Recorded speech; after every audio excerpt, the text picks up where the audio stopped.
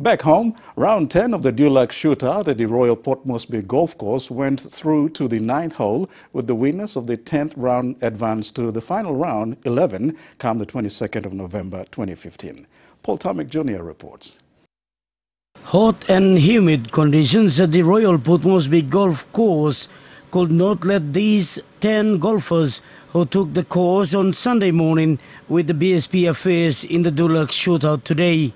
Competition manager Roger Wilson, when speaking to NBC National Sports, said 2 did not get out in the shootouts and 2 did not get the shots to the shootout, having nets and pars. On the 4th green, 5 of the players went to the shootout with Joaquin Kippy, Wayne Stanley, G.L. Wong, Robert Kwai and George Denny, but Stanley had to bow out, with the rest continued on to the 5th hole. Then so Auntie G.L. Wong was the only female that knocked off. Then it came to the 6th green. It was another lot of shootout, which saw Lucas Wemin was the only player got off, and then on to the 7th green, Uncle David Chin had to call it a day for himself.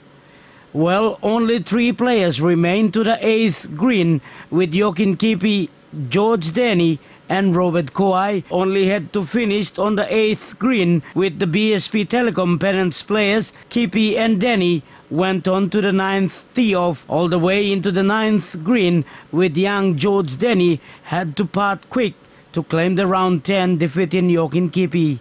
Paul Tomic Jr., NBC National Sports, Port Moresby.